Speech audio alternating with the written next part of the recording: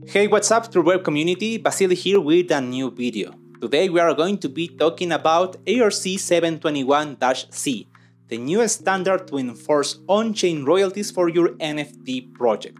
In this video first, I'm going to explain you what the standard is and why it's important. Then we are going to discover the amazing new feature we just released at Thirdweb, Modular Contracts, and how you are going to use them to deploy this new standard.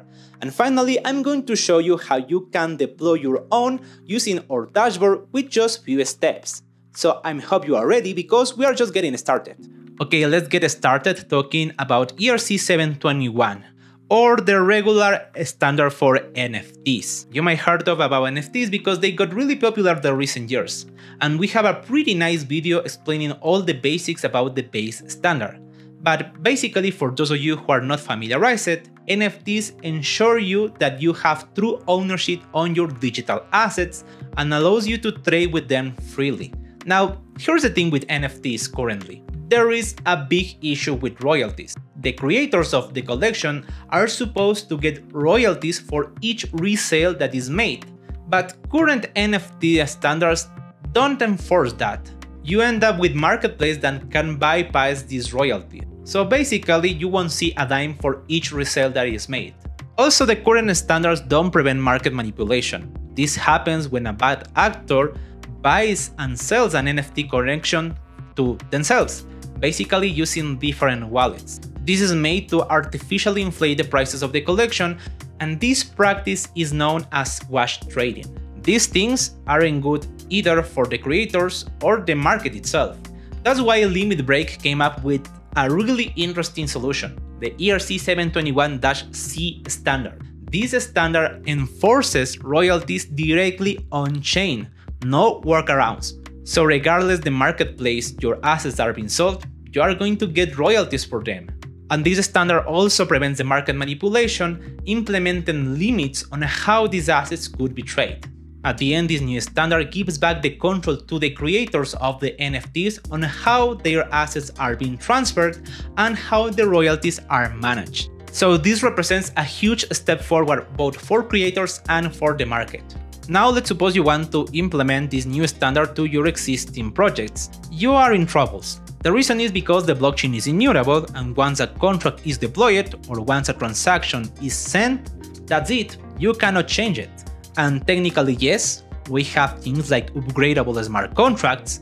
They are really hard to maintain and will get you more than one headache. That's why we need an easy way to iterate over our projects. While your project evolves with you, you are going to need to add new functionalities and new features. And to accomplish that, I'm pleased to announce the new feature we just launched, Modular Contracts. These Modular Contracts will allow you to do exactly that, adding new functionalities to your contracts as you please and with just few steps. You can think about modular contracts as they were Lego blocks. First, you have a base Lego block or the core smart contract. In this case, it would be the base ERC721 contract, and in top of it, you start adding module contracts that increase the functionalities. So for example, you want to make your ERC721 to be mintable? Well, you just take the minting module and you add it in top of the core contract. You want the collection to be claimable? Well, you can just take the claiming module and add it in top of it. For the ERC721-C, you just need to take the royalties module and add it in top of the base contract. And what's amazing about modular contracts is that you can add or remove these functionalities at any time. So now that we have the context about the new standard and what modular contracts are, let's see how we can deploy them with easy steps using Thirdweb dashboard. So here I am on the main Thirdweb page. Let's click on Get Started, and this will allow me to connect using any existing wallet on the market or a traditional method such as Google account. Let's select MetaMask, which is one of the most popular ones used. Let's click on Sign In. I need to sign this transaction. And now my wallet is directly connected to Thirdweb. So in order for us to deploy that ERC721-C, let's click on the Deploy button we have over here. This will open me an interface such as this one. I already connected my wallet and I'm ready to start deploying my contracts. If you are familiarized with Thirdweb interface, we are going to recognize this interface over here that will allow you to deploy easily different types of contracts, such as an NFT drop, an account factory, a token, etc. But in this case, we have a new section, the Modular Contracts Beta.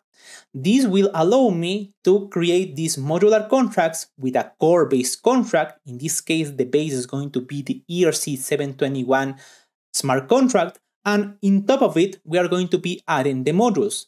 What's interesting about this is that if I select this modular NFT drop and I click deploy, the royalties module, or the functionality that will make this ERC721 base into a ERC721-C, is automatically added.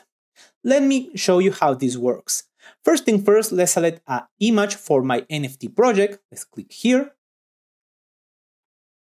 Let's select a name, for example, Fair NFT Royalties by Thirdweb. Let's select a symbol, for example, FNRBT or whatever symbol you liked, and let's set up a description. In this case, I selected the coolest NFT with fair royalties by Thirdweb. Then we must select the owner. By default, is going to select the same wallet address I used for signing in. And then we have this section. As I said, using this option, this is going to automatically add the royalties module to our project. So basically, we need to decide, okay, we're just going to receive those royalties. Of course, if I'm the creator of the contract, I will want that royalties to come directly to me, and I can select the fee. So for example, I can say I want 5% on any transaction anyone does when they trade with my assets. Then we have the ability to select a validator. So for example, if you want to limit the amount of trades people make with your collection, you can select a wallet address which is going to be the responsible for validate those transactions. In this case, I'm going to keep the address 0 in order to not using a validator.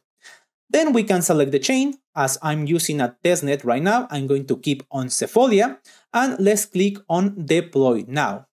This is going to trigger a transaction on my wallet, so let's wait. Then we need to sign again because this is going to add the information of our contract to the dashboard, so let's click on confirm.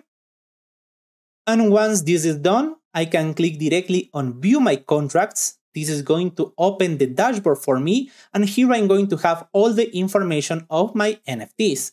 First, we have, of course, the title. We are going to have the analytics. What is actually interesting here is this new section called modules. And as I said, the royalty ERC721 is going to be automatically added to this project. So basically, this NFT project is in essence a ERC721-C.